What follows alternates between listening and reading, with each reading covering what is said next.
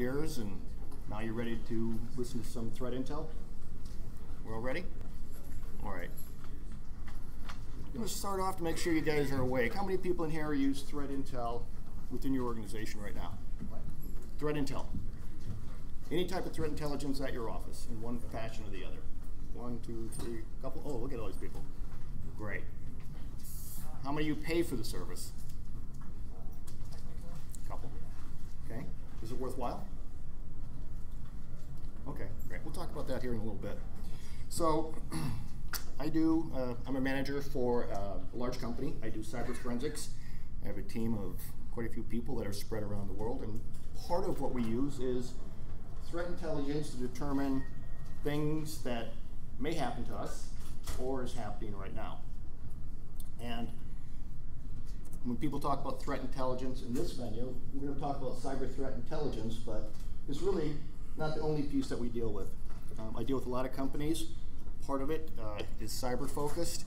Some of it is focused at maybe physical threats, discussions that happen on blogs, web pages, things like that. But primarily, a lot of the groups here that I work with, they ingest cyber intelligence through a number of different vendors and open source intelligence. When we talk about cyber threat intelligence, a lot of people use NIST as, what is a threat? Possible danger. It really, to generate threat intelligence, you don't have to have a threat.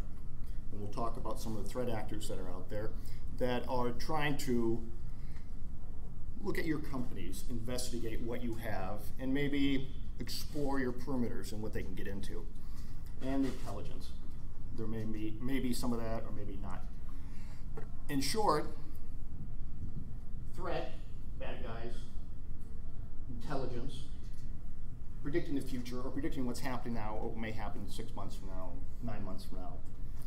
And putting those two things together to understand what's out there in the world that may impact you today or tomorrow.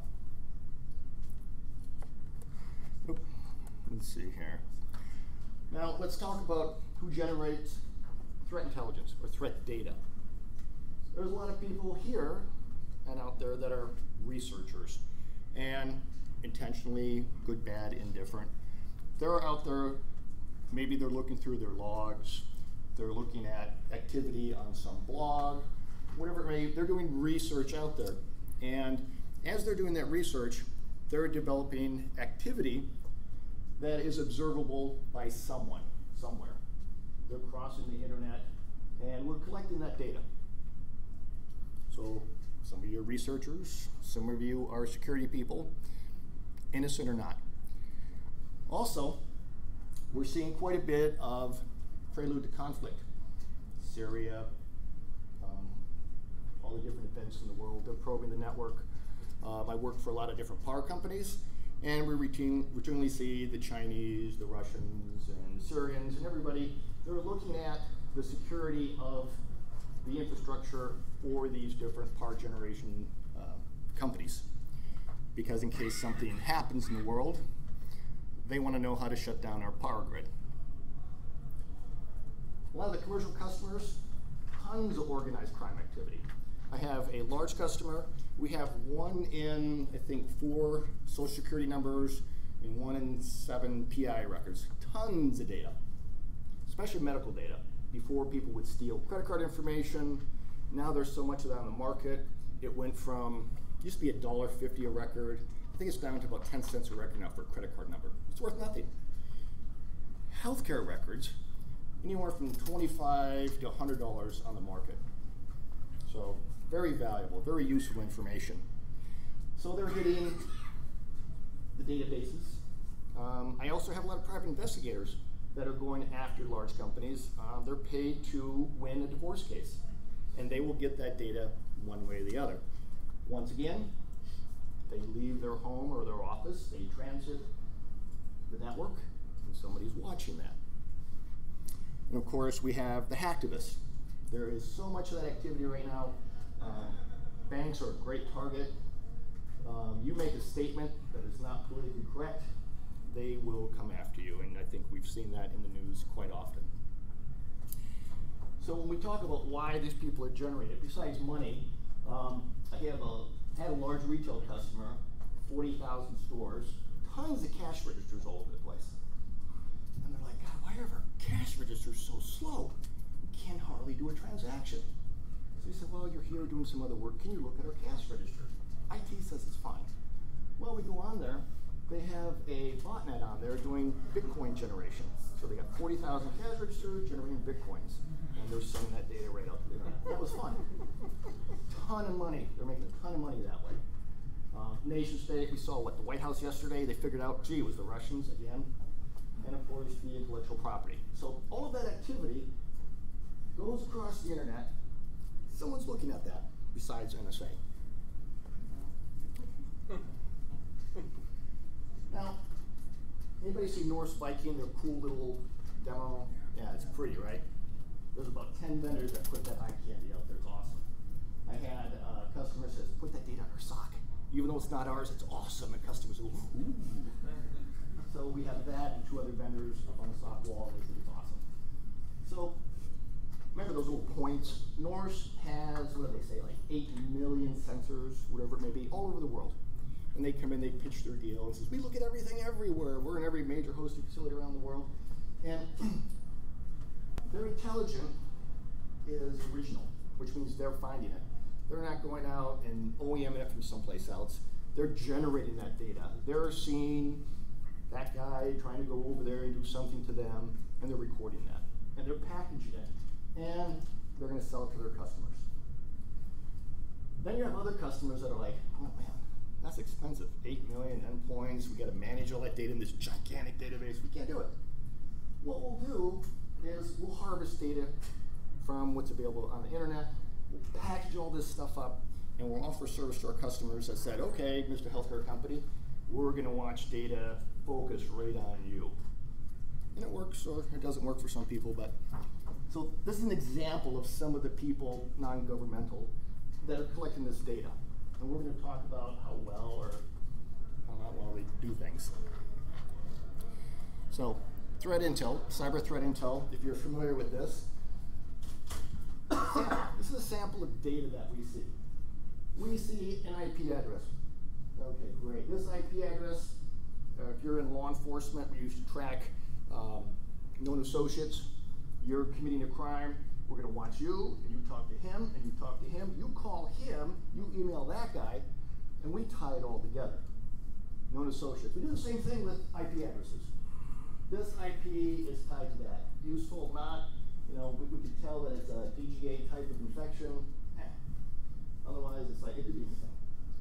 If we get into something a little bit more useful, okay, we got an IP. We saw it on that day. Oh, ooh, they gave us the kill chain phase. That's kind of neat. It's part of command control network. Great. And it's an IP watch list. So, and great, we got a note. We saw this IP talking to U.S. government hosts. It is associated with these domains. So what? How helpful is that? You can have your analysts go track that down. You know how many of these things I get or used to get, and my customers were like, oh, let's go look. And it's nothing. You only have a finite number of analysts to follow up on this stuff. But common threat intelligence, kind of raw, a little bit processed, not much value.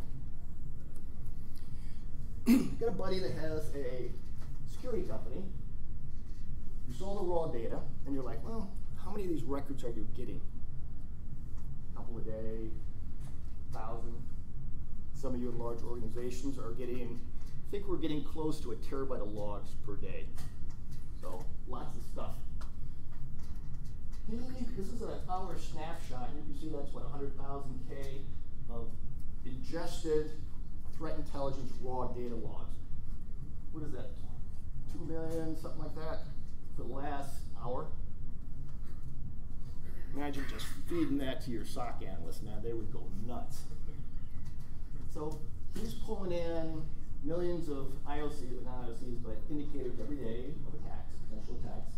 And he further breaks it down into, well, some of it's exploits, bad peers, hijack, pedophiles, all kinds of neat stuff. So he kind of takes that data and he categorizes it. So if you're interested in something like that, you get a feed of that data and you can work with it. You can manipulate it. You can perhaps ingest it into something useful. So This is just kind of a sample ingest rate from one vendor. 2 million hits. And these are some sensors, but could you imagine somebody that has 8 million sensors? What kind of data that they're seeing? You saw the earlier threat intel with that IP address and that domain. And if you're an analyst, you hate these. There's also threat intelligence in the form of, this is from, I think this is from High Trust. So we get these every day. And if you have to deal with this, you know what a waste of time this is, because somebody has to go in here and pull up, what do we have here? This one especially here, Pastebin. Somebody uploaded 2 million credentials to Pastebin. So if you do that manually, and I have a company that's 250,000 employees, and you've got to go through there and notify all 250,000 people that the credentials are posted out on Pastebin, it's a headache. So this is great if you're in a low volume environment, but in a high volume where you're getting tons of threat intelligence packages every day, you want to be able to take this and process it and ingest it and automate it. Because otherwise, you're going to get killed. This is useful from a threat intelligence perspective just to do research on for training or low volume. Or you have an unlimited budget with tons of analysts that can sit there and go through this.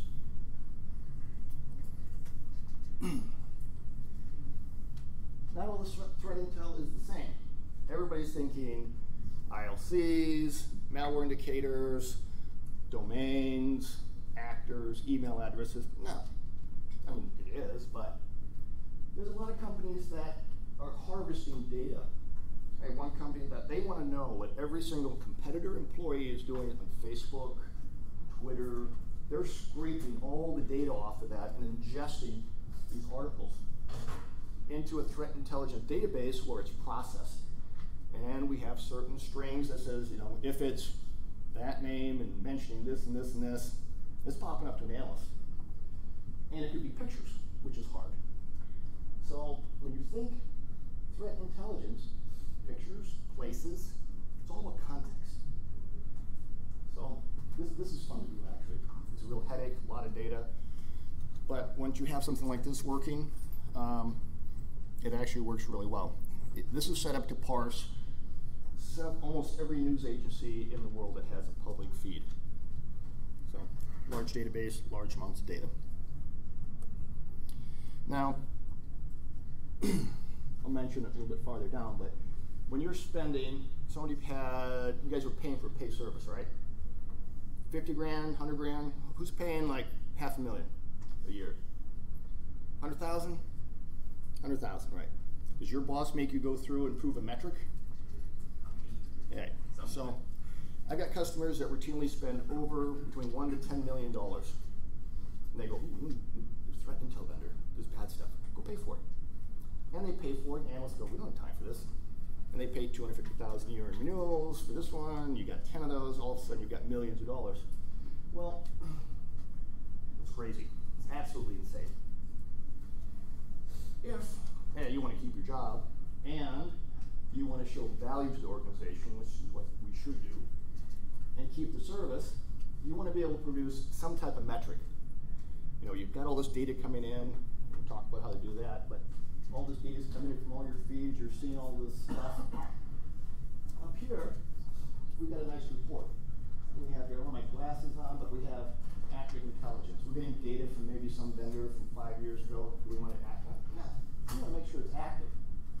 We've got inactive, and we have pending, where it hasn't been processed for analysis yet. Do we want to deal with it? Do we want to do the work, or do we want somebody else to do the analysis before we get it?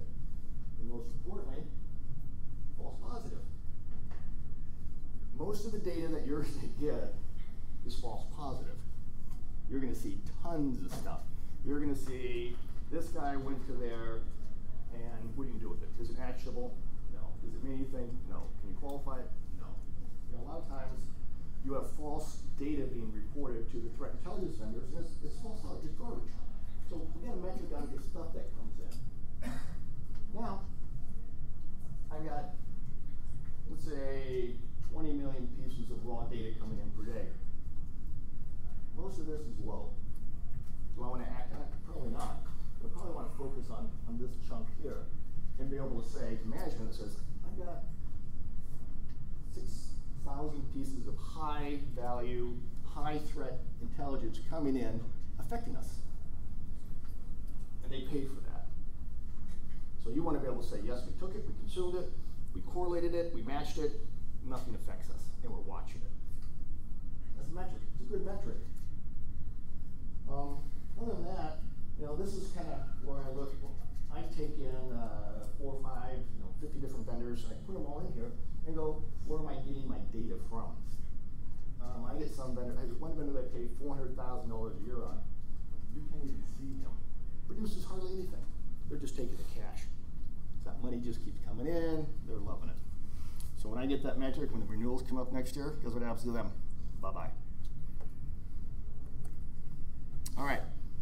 You saw some data. You want some threat intelligence if you don't have any, right? You know you want it. Go ahead. Who was that vendor? I can't tell you that. Were they recently purchased, roughly? We can talk later.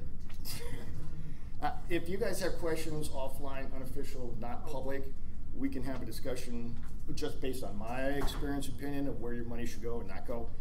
I don't want to get sued, but I tell you what, I've dealt with a lot of them, and you can draw your own conclusions.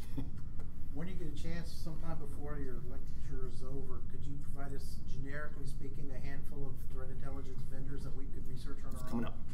Coming up. PayPal just bought Active. Is that going to be a trend?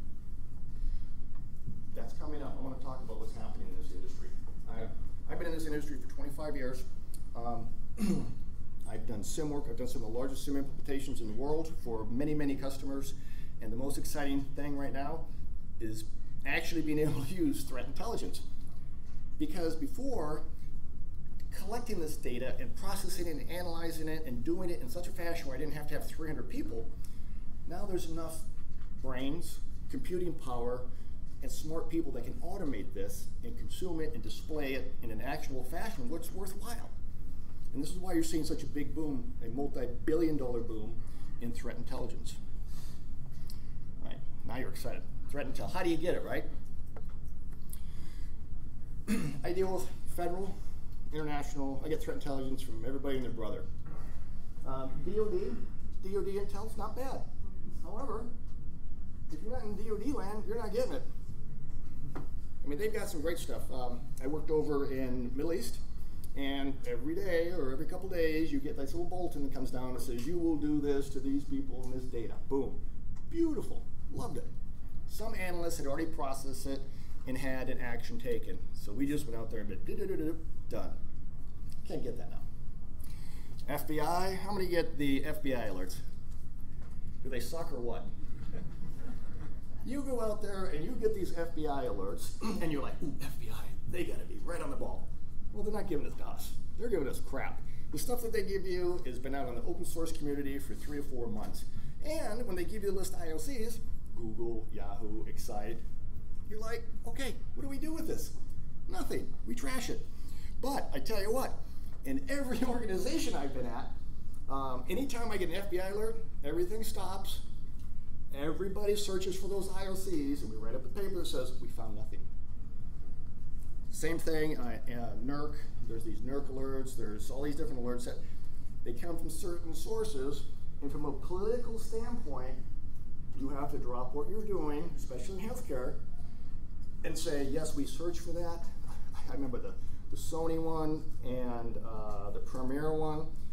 We had some interesting inside information on that, and guess what? We spent weeks digging through every single one of these acquired entities that we owned around the world, making sure that none of that stuff was there. But from a political standpoint, they can say, we look for it. Now, we just look for it, and I said, great, let's automate it, let's do all this work, we'll put it in an automated fashion, so tomorrow, if it happens, boom, we'll get an alert on it. No, we don't want you to do that. Politically, they covered their butt, and that was it. The one thing that bothers me about the federal state intelligence, oh, by the way, state, anybody anything from the state? I worked in so many different states. A couple of them are not too bad. Most of them, there's nothing. There is nothing available for you. So much, thank you. And I know, I think Florida, I talked to them, there's not that big of a group that I know of. I mean, I speak at the New York State Cybersecurity Conference. They have a big program, they have all kinds of stuff, they bring people in. And I'm trying to get Florida to do that, where they bring in all their businesses and share. But they keep telling me they have no budget, so. And when we look at the breaches, right? We had the FBI, we had tons of stuff happening, billions of dollars in losses. Is anybody doing it? You know, where's the national initiative of putting something together, not just internally, but from all the people that are coming after us? In 1993, I worked at this one company, and they had gates, guards, locked down, and they couldn't figure out why the French and Israelis were stealing their stuff and coming out to the market 6 months ahead of time. Boy, they were just pissed because they spent all that money. So I said, well, let me go look. I walk into it, I'm looking around, ooh, this is great, got cameras, got guards, you've got a great physical control. And I look, I go, oh boy, you've got these Unix machines. Let's see where they go. Well, you follow all these Unix machines that they did all the development on. They connected to the rest of the corporate network. Well, the corporate network was compromised by French, Chinese, no, it wasn't Chinese, Israelis and French at that time. And so all that security was worthless. But that's 93, that's a long time ago. Ooh, I'm getting old. But now it happens daily. I can't tell you how many foreign nation states are going after stuff that I have. I don't get anything from the FBI that's telling me. I don't get a federal or state response that's helping me out. And I know they have the data. And I know nothing's secret. They gather stuff the same way we do. So I don't know. It bothers the hell out of me. Anyway, okay, so we can't get it from the Fed, we can't get it from the state. You go to your vendors, and we love vendors, right? Big vendors, big bucks, as well as big BS. This is a very large vendor. If you have this tool at your office or corporation, you would probably recognize this. You know, it's the same story from every single vendor. We have the latest threat data. We do this, we do that. No, they don't. They're one company. They're either buying their intelligence from someplace else, or they have a subset of what the community would have. And I can talk about some of these vendors here in a second. They irritate me. But just, it's a bedtime story. You know, tell me the story so I'll buy it from you. And what happens is, unfortunately, you go to these big companies, you go in there and you say, you know what, don't buy this, because you can get it for that. Politically, they'll spend $250,000 on the latest, let's see, ArcSight package, or RSA package, or XYZ package. I mean, it drives me crazy. Big business, right? I was talking about that earlier. Here's some of the big vendors that we've dealt with. And when I say good, they're only good if you hold their feet to the fire. Most of these contracts are terrible. I can give it, Dell Security Works. I went to a customer and said, you know what, we're spending $800,000 a year. We have so many consulting hours and so many analyst hours.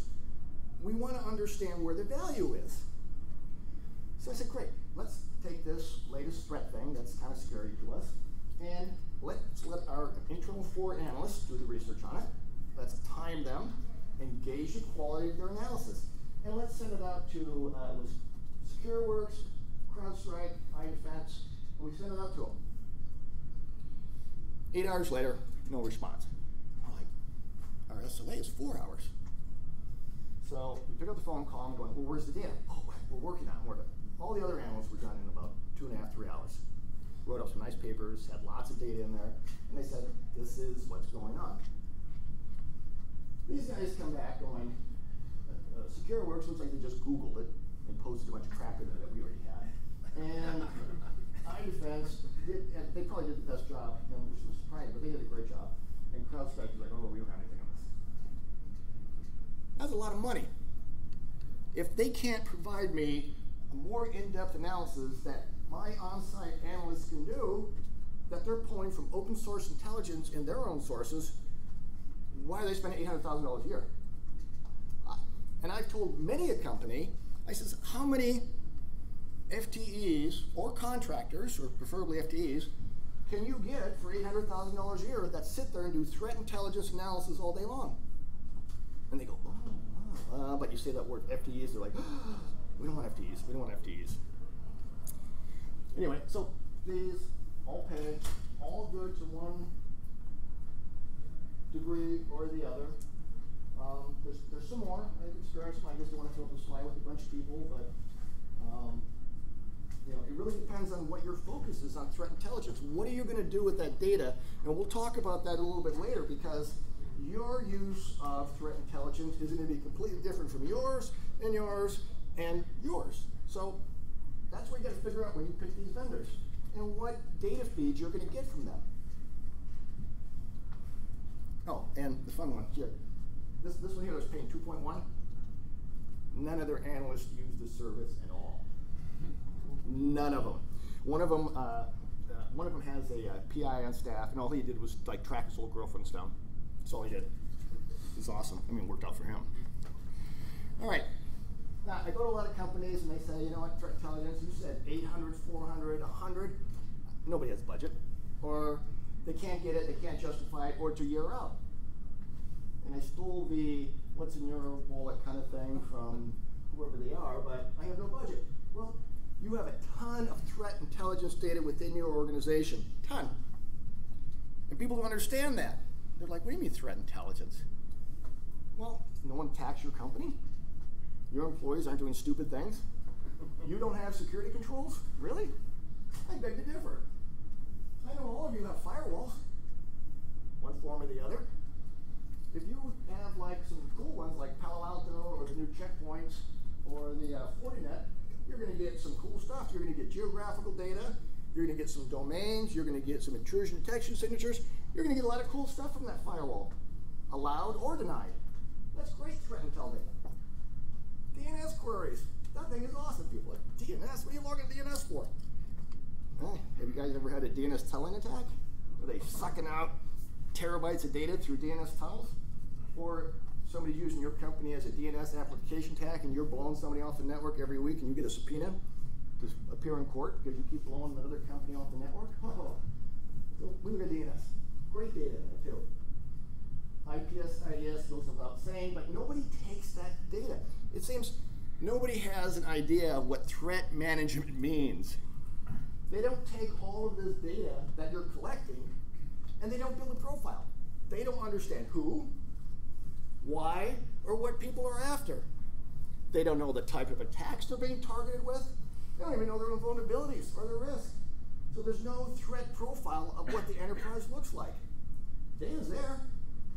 With this data, we know who's attacking you, how they're attacking you, and usually with what tools. But no one's taking that data and putting it together going, oh, it's the Chinese again. It's, Mr. Wang over there. He's fired up his XYZ tool, and now instead of going after these 5 IPs, he's going after the mail server today. You kill him off there. You block his IP address. Oh, look, he's in a place in Texas now because we have his threat profile. We blocked China, but now he's in Texas. But we know his signature. We know how he attacks. We know what he does. He's going to make a living just like us. This is awesome. This host-based IPS. How many have? Anybody have Invincia? Anything cool like that? Or oh come on, I know it's Florida, but nobody has it, huh? How about Cyvera? Nothing cool like that. I tell you what, look at those 2 products. You may put yourself out of business, but I tell you, save the corporation a lot. Symantec, Trend Micro, McAfee. We all got that, right? You don't think that generates a ton of logs? Awesome logs. People are like, how can you figure out where my lateral attacks are coming or going to? I go, well, you have McAfee, you have Symantec, aren't you getting the firewall data? I go, oh, look, you've got a lateral. This machine is infected, this machine, this infected. Like, oh, when did that log happen? They go, oh, wait now. No visibility. They weren't collecting that threat data. FireEye, Gambella, Glassline, great data points. Email. People don't log their email. I forgot how many millions of emails we get every day at this one customer. I think it's like 5 million, maybe it's 5 million. It's a tremendous amount.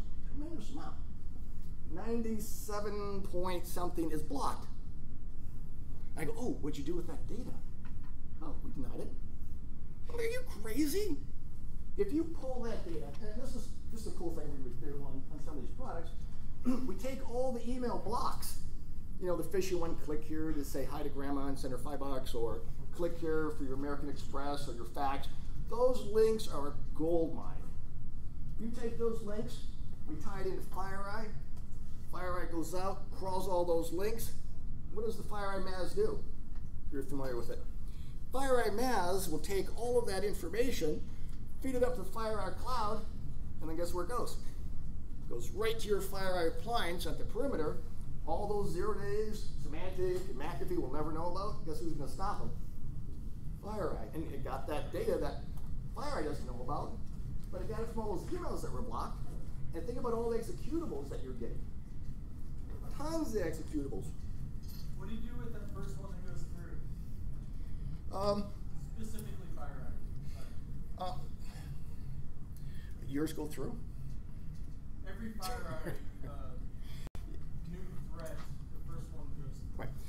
It depends. I mean, the first one goes through. We know that it went through, and usually they pick it up when. There was one that went out last week. It was a 2-hour delay, right? That 2-hour delay, depending on your corporate policy, if it's an executable, I know a lot of corporations, they say, if there's an embedded executable, we're not taking it. If it's a zip, if we can't expect that zip, we're not taking it. Why would you bring that risk into your organization? I tell corporate, okay, you want to send password protected stuff? Great. But my IS staff, the security guys, give them that password because it's going to be unencrypted and inspected before it goes into the organization.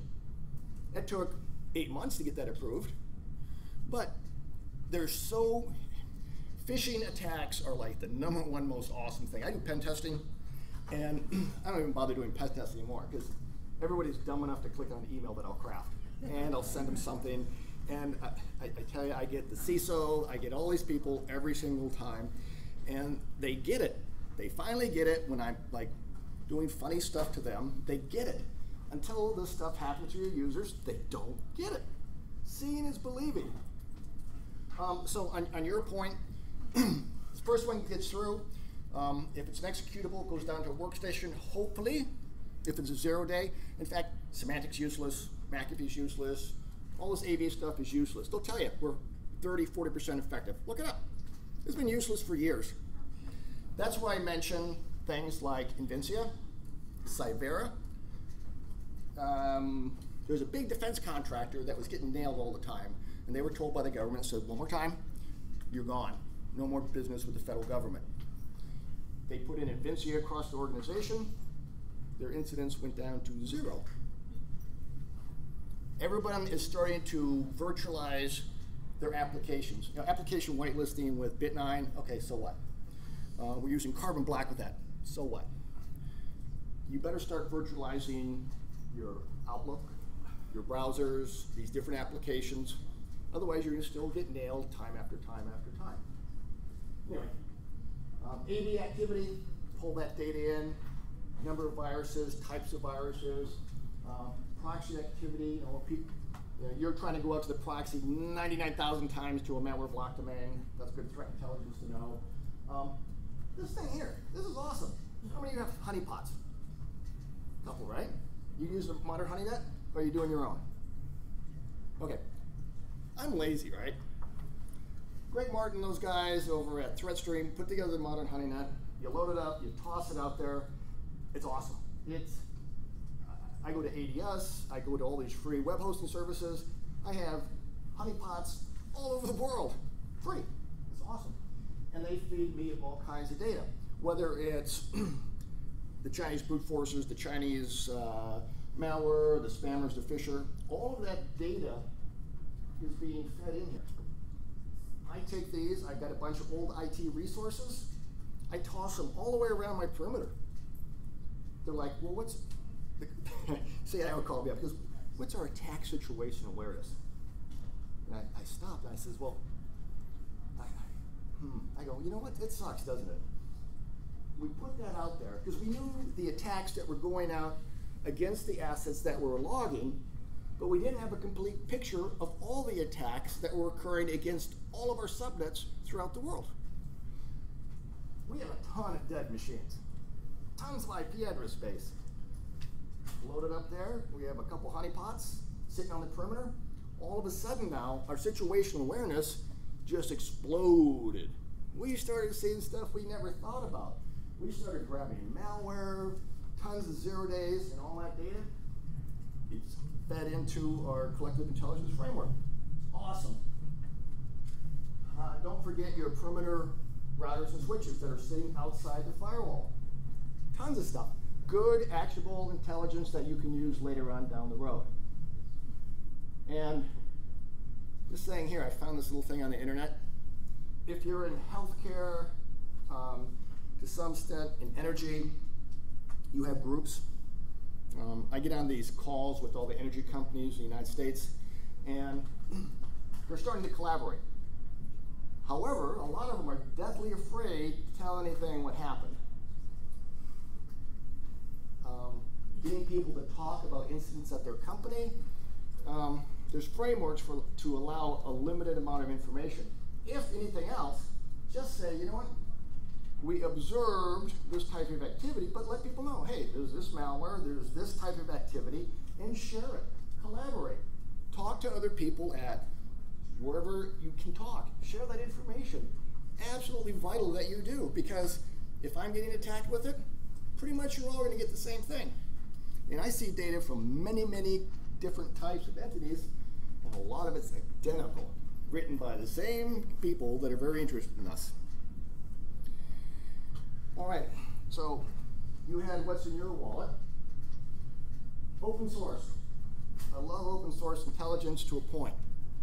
Last I looked, there's 176 open source intelligence data sources. That's a lot of data. There's a lot of people that are very interested, and they dedicate a ton of resources to collect information and share it. On this screen here, this is the modern HoneyNet sample. If you load it up, it comes with a nice GUI. You let it run on your home router for less than 2 minutes, you will start seeing people bounce against you. And all that data gets collected, and you can do your own stuff with it. But 176 open source data feeds. Grab it, use it. It's there, it's free, but you have to do some work. Okay, so you've got the data that's in your wallet, right? In your organization, you've got all that data being sucked in. You hooked up to 176 open source data feeds, and you're getting blasted like a fire hose, just with data. Well, you're getting an IP address. How many people are analysts? Okay. Don't you love getting, oh, this IP is bad. He's going to a bad site. You get a ticket on that. And you're like, oh. You go to that thing, you do your research, you find out there's 367,000 domains on there. What's the point? There's nothing else. You have an IP address. Then you go, okay, that IP address blocks me. Yeah, I don't care. There's 367 Chinese origami sites. Let's block it. And this has happened. This has been awesome. They'll block that IP. They blocked a root DNS server one time. It was the funniest thing ever. Same thing. Business partner. They're internal pen testers who are awesome. They ones who scanned the country of Italy and had the Italian government call us going, what are you doing? They decided to scan our internal corporate network, not realizing that there was a NAT between us and a large financial client. They're scanning away, they're getting their stuff, they're doing all the pen testing. All of a sudden we get a call from the FBI. And the big bank going, you guys have been hacked. Well, you know what? The bank blocked their IP address.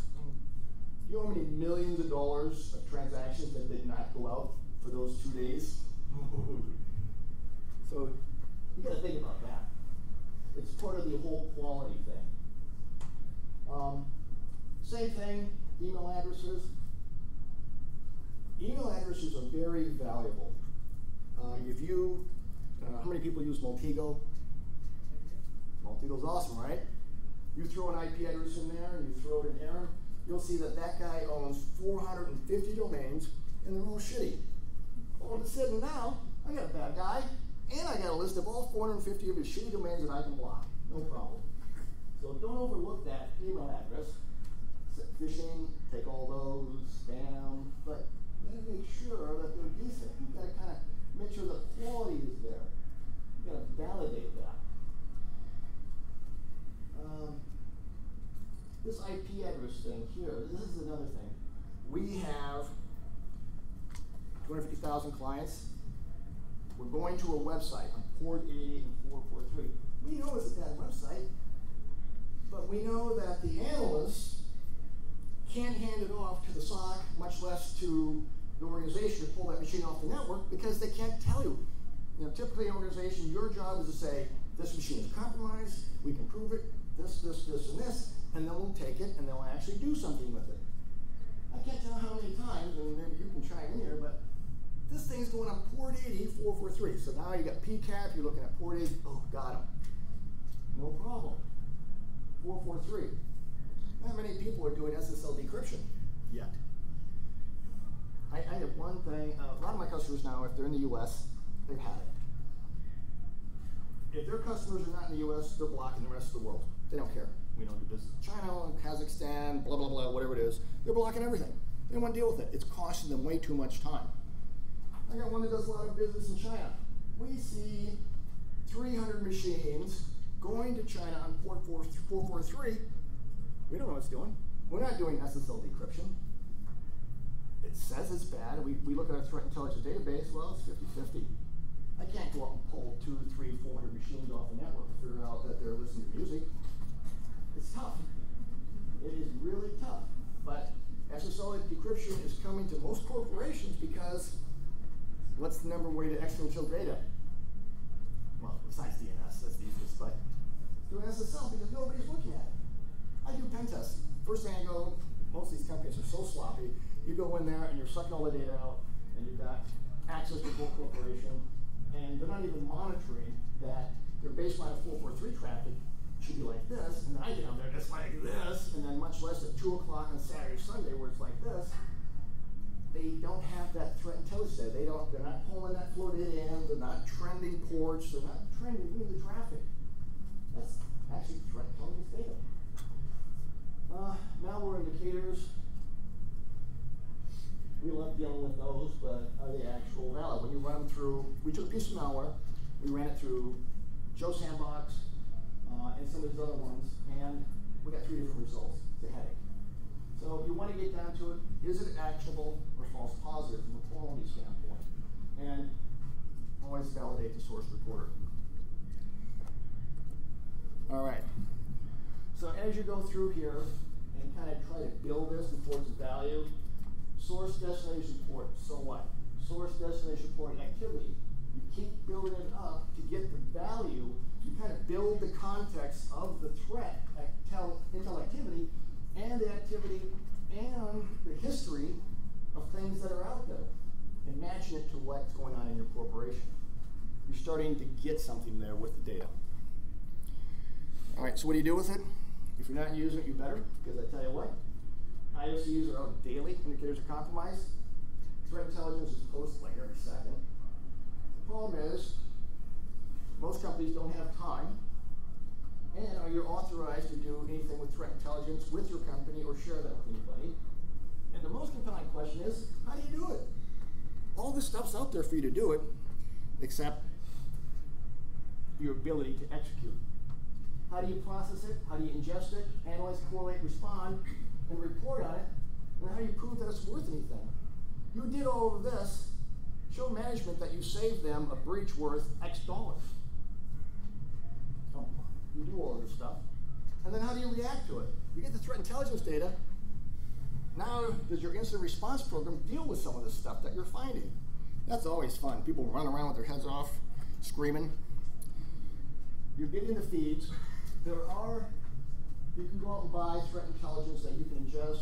ArcSight has Intel, RSA has First Watch, Alien Vault. You gotta pay up, baby. And it's not cheap. Not cheap at all. Some of you may have played around with the collective intelligence framework on Google. Greg Martin wrote our cozy for ArcSight a couple years ago. It turned into a commercial venture called ThreadStream. Most of the things now are going into Hadoop. We can ingest a lot of data into Hadoop. We can query it. I do a query in ArcSight, 3 hours. Hadoop, 15 seconds. But you gotta have somebody that knows how to implement it, how to ingest it, how to present the data. There's a lot of stuff, and you're starting to see these vendors are scared of this, because people are doing it for free. Biggest problem is ingestion. 2 million, at the very beginning we saw 2.3 million an hour. How fast can you suck that into your database? Can you normalize it so you can search it? Data normalization is the toughest thing you can deal with when you pull this stuff in. And how can you consume it, and how can you feed it? I'm going fast because I know I have a couple minutes left. Oh, I got 15. Don't give me that 5. I gave you 10. Okay, 10. All right. So this is kind of an example. This is the collective intelligence framework. And up here, you may have all your feeds, your firewalls, your routers, your switches. All that data is coming in. It's going into your collective intelligence framework server. You've got your public feeds from all your OSINT sources. You got to present it. The data's in here, so what? I'm on a project right now. I am logging. We have to get like 50 petabytes of data to deal with their log data. They're logging. I go, what are you going to do with it when you get it? They're like, I don't know, we'll figure it out. The price tag on this is in the millions. But they wanted me, the compliance manager said, do a log. They forgot the log and monitor part. So you get down to here in the collective intelligence framework.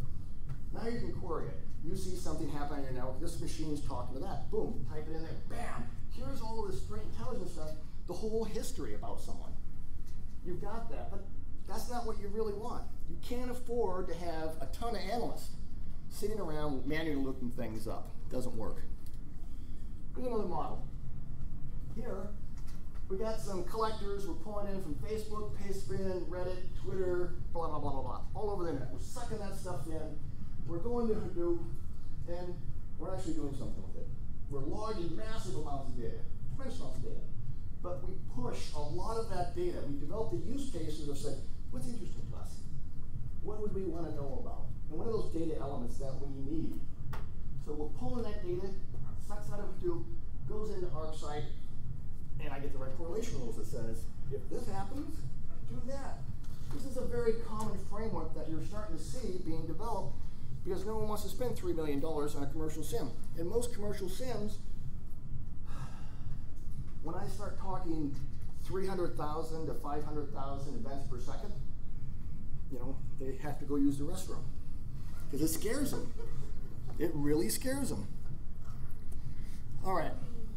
So now we've collected it, we've ingested it, we're doing something cool with it. One of the things that we're seeing out here now, and if you're federal government or you're on the cutting edge, you want to be able to share data now, magically, through a common format, sticks, Cybot, Taxi.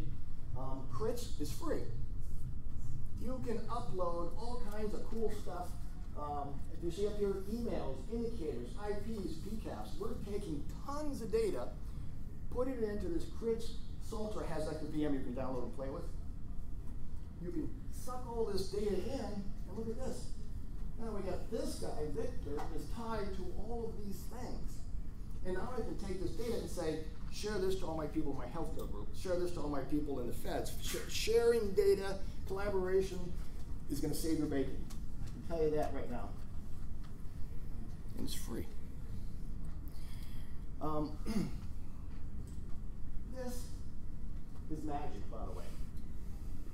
If you have a SIEM developer that can write very good correlation rules where your SOC people aren't pissed off because there's so many false positives, you better give them a big bonus. Anybody can write a piece of intel that says, I'm going there. You know that if you're going there, it's bad. No question about it. You write the rule in that says, if this, and this, we know it's bad. It's like, we know. There's no magic. The real piece of magic, pure freaking magic, is turning around and taking multiple pieces of intelligence and activity and tying that all together where you had 2.3 3 million events per hour. Your SOC can't handle that. You need to sift, filter, correlate, get it down to the point where you give them very actionable, direct, and interesting intelligence that they better act on. Otherwise, they're going to be in trouble. One of the things I kind of skipped over, remember Target?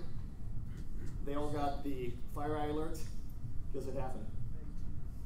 They weren't looking at the logs. What do you think that's going to do to their reliability? Do not collect data that you're just going to sit there and do nothing with. Think about that. Yeah, we had the data. Yeah, we saw we were breached. We didn't feel like looking at it. Oh, we didn't do anything with it.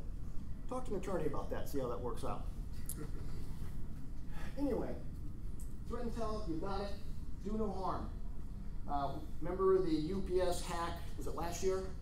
This organization said, our policy is that if the organization's hacked, we block their whole domain. They blocked ups.com. Oh, that hurt. I'm glad that wasn't me. So, when you do it, feed the validated threat.